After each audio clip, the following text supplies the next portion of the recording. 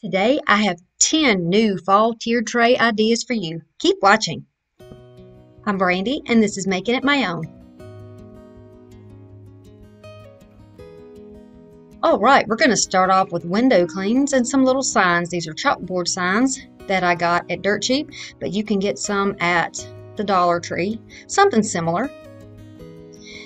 Since this is for inspiration, you might not find the same things, but we can get similar things. And a lot of these signs you can just press with your fingers and pop the back out. If you can do it that way. If not, then you can paint it white. Then you're going to take some scrapbook paper or any type of decorative paper that you like. Something with a fall theme would be great if you're doing a fall tray. I'm just going to put that back down on there and flip it over. Wouldn't matter one way or the other actually. And then you're going to trace out around it. Take your scissors and cut it out, or use any type of a cutter that you have to get that the right size to cover up that background. I like this print because it looks like fall to me. Fall or Christmas even. It's kind of black, white, gray, really pretty neutral colors. I'm going to use my glue stick to go all over this. You can use any type of glue stick you have. You can use Mod Podge if you would prefer. And we're just going to press that on. Smooth it down so it gets a good grip on your surface. I don't need these little hangers, so I'm just going to cut these off. We're going to be using it on a tiered tray, so it doesn't need a hanger. Now this should snug right back in there. You don't necessarily have to use glue on these. They pretty much stay where they're put, but I will use some glue to put it down. So I've just chosen a couple of little of these clings that I liked that would be cute on a tiered tray or maybe a coffee bar. I love the little sweater weather, and it looks really cute with that background. And it almost makes the sweater look like it has a little plaid design on it. So that was our first one, and we're going to move on to the second one. These are so easy. Something so simple for you especially if you're a first-time tiered tray decorator. You can definitely try something like this, and it's a lot of fun to do it. Fun and easy. It's just repetitive right now. I'm going to take my little coffee cup pumpkin spice sign and put that down, and I decided I wanted to add a little something else to that, so I'm going to put a pumpkin there. Now all of these came off of the same sheet of clings from Dollar Tree. You can use any of them though.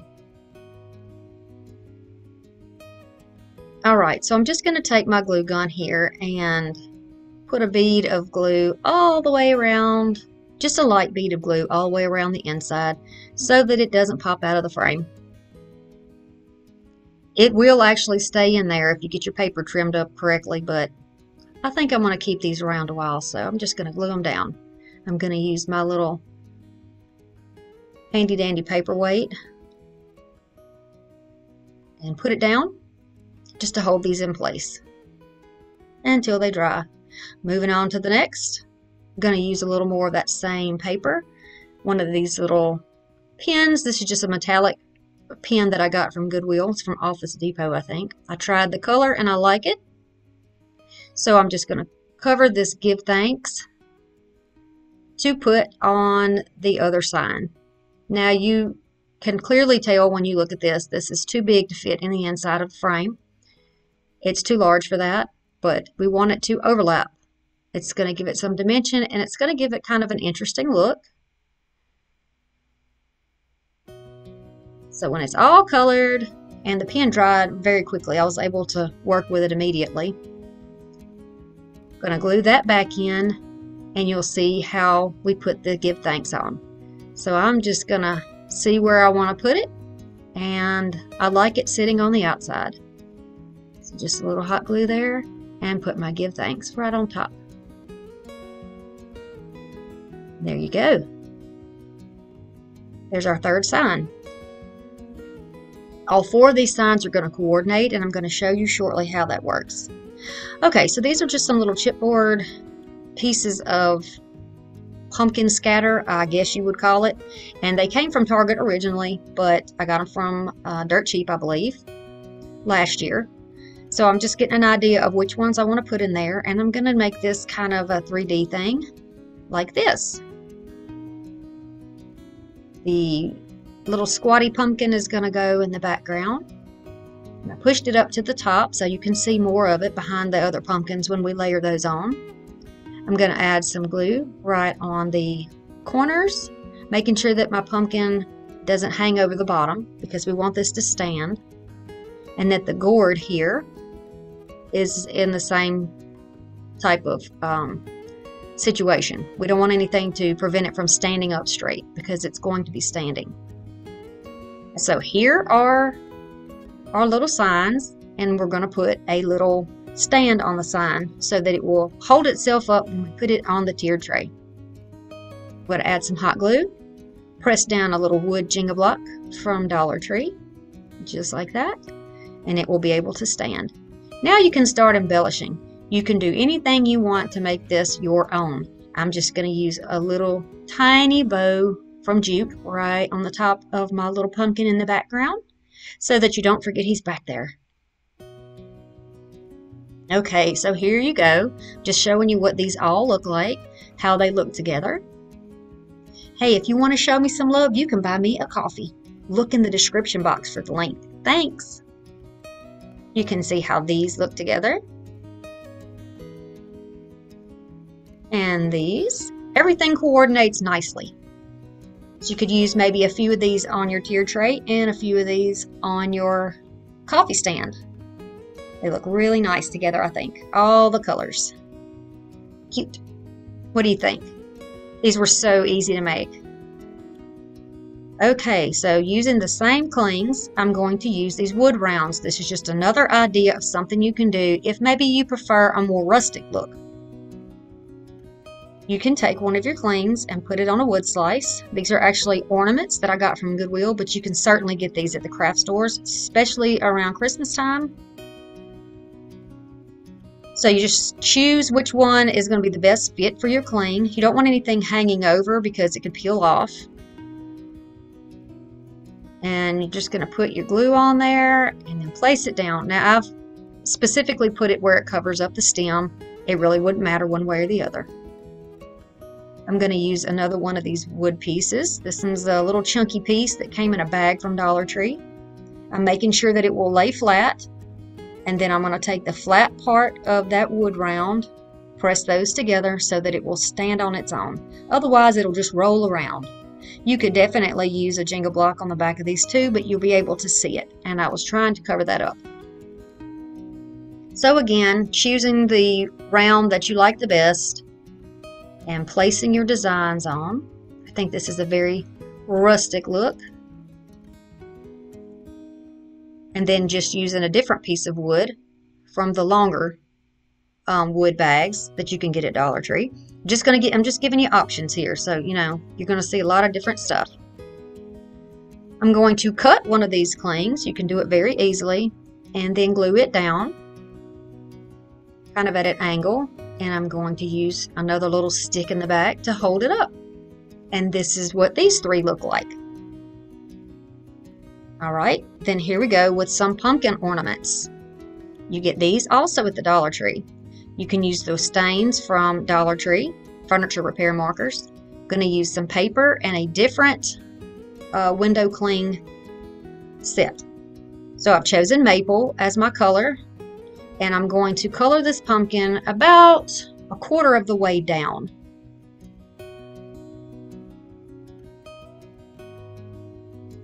So I'm just making my line and filling it in there. Use whatever color you like. And then I'm going to use my plaid paper on the bottom half. Glue stick.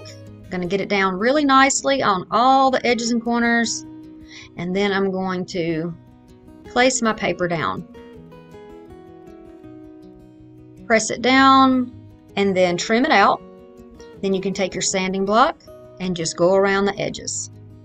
Okay, once that's done, choose which one of these you want to use, and we'll be putting that down again with the glue stick.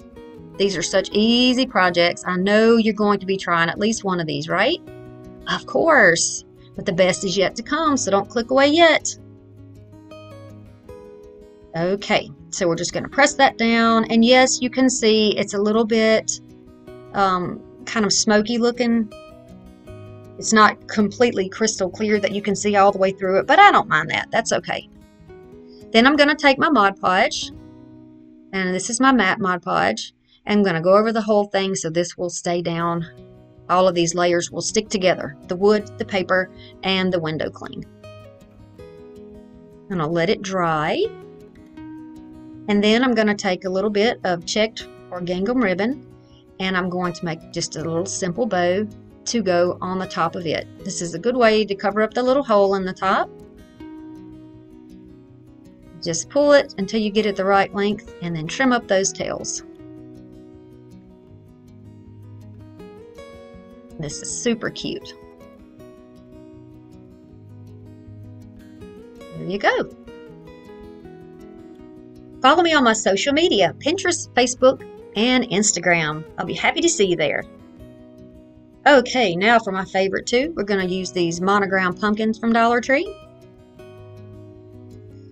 I have a P and an A, and I'm going to show you how you can take these apart. They're in two different layers here. You're going to take a thin wooden ruler or maybe a thin butter knife or something and just pry it gently underneath. It's just held down by glue, no nails. Then pull off the bow. Same thing here. We're going to go underneath, press, try not to pull or break that top layer. And then we're going to pull it off. Pull that bow away. Now we have two pieces for each one of these pumpkins that we can work with. And we're going to do them in opposites. I'm going to take some of this scrap paper that we just used so that our items will coordinate.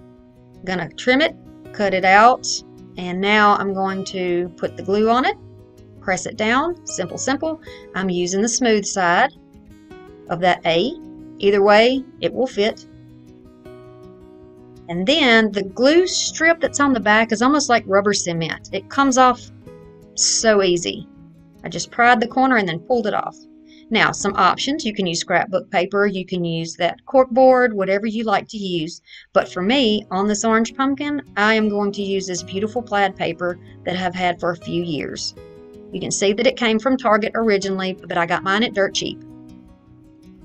I have traced it out and trimmed it down. And now I'm going to lay this beautiful, beautiful blue and orange plaid paper down on top of this pumpkin. And using my wood ruler, I'm just going to smooth it all out. It is a little bit of texture on there, so I'm just making sure that I press it down nicely. Now you can see there is an overhang from the paper, which is not a problem. We're going to go around with a sanding block and just clean up those edges. You can see how that paper just frays away and falls off. Gives it a nice look. Alright, now I want to add some leaves to this pumpkin. I'm going to trim down some of my large burlap leaves. Bet you know where these came from. Dollar Tree! Yep, you guessed right. Of course. Okay, hopefully they'll still have these. I got mine last year, so I had some left. Then I'm going to also use the oak leaf. So I have part of the maple leaf that I've cut, part of the oak leaf that I've cut. And I'm just trying to find the position that I like on the pumpkin for my little leaves. I generally put everything to the left, but for some reason, I wanted this on the right. So here I am trying it on the right, and this is why I haven't glued the center section down yet. I want to put the leaves on first. Since I know I want them to overlay like that, I'm just going to hold them and glue them that way. Using my little ruler here. Yes, I used it as a paint stir, so it looks terrible right now. Still serves its purpose though. I love it. Alright, again, holding that in place because I know that's the right placement for it.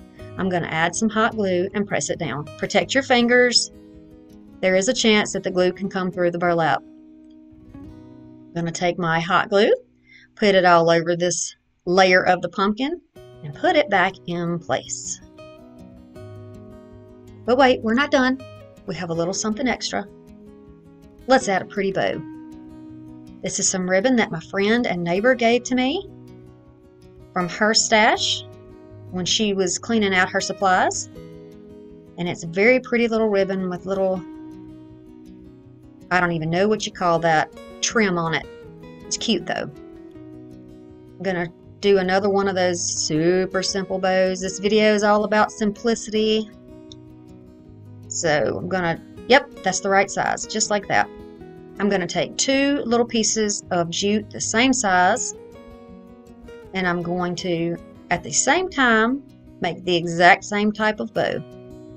Pull it out, make it look nice, trim it down, then I'm going to trim that bow, that ribbon bow, down to the same size, and just decide how I want to layer these on the pumpkin. Hey, if you haven't subscribed already, I would love to have you as part of my YouTube family. We are over 3,000, so that's a milestone, and I'm so happy to be there. Thank you for all of your support and love. Here's my pumpkin. What do you think about it? Cute. Okay, so going on to the next pumpkin. This is how it's going to look, and we want to embellish the plaid section. I'm going to put my middle back on the pumpkin. You could paint the background if you wanted, but I like it just the way it is. I like the white there. And I've chosen this pumpkin out of a set of vinyl cutouts that were originally from Target, and I got them at dirt cheap. I'm going to put this down. I'm not going to use any transfer paper because I want you to see this can be done. You just have to be patient and careful in your placement. Okay, so now we have our little pumpkin down there, and it looks super cute. I've got some coppery looking wired ribbon here, and it's like a sheer ribbon, and also some of the same gingham ribbon that I used on another project in this video, and I'm just going to trim it up too, and I'm going to make a pretty bow for it. So this bow's a little bit different. I'm just going to cross it over and then walk the middle down to the bottom, just like that. I'm going to pinch it up, and then you can use some type of a clip to hold it in place while you work on the next layer of your bow. And this is going to be this one.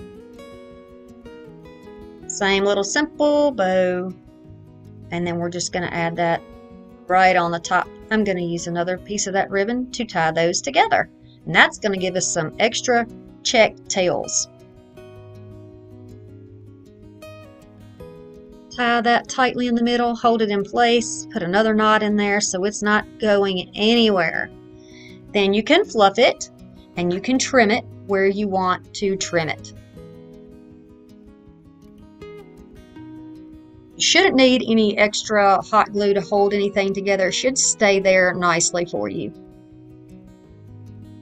And I know that I want to put it right up there where the original bow was.